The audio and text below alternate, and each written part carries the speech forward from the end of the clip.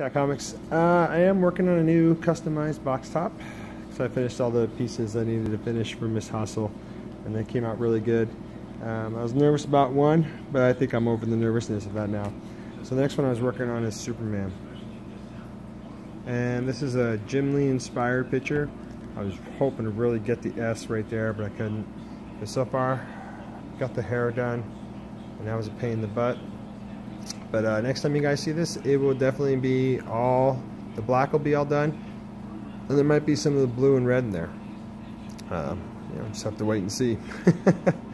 That's as much as I got done so far. I'll try to do a little bit more. And I also have an Instagram account now, thanks to my brother AG and Miss Hustle pushing me to do it. I got it going now, so just look for Tac Comics on Instagram.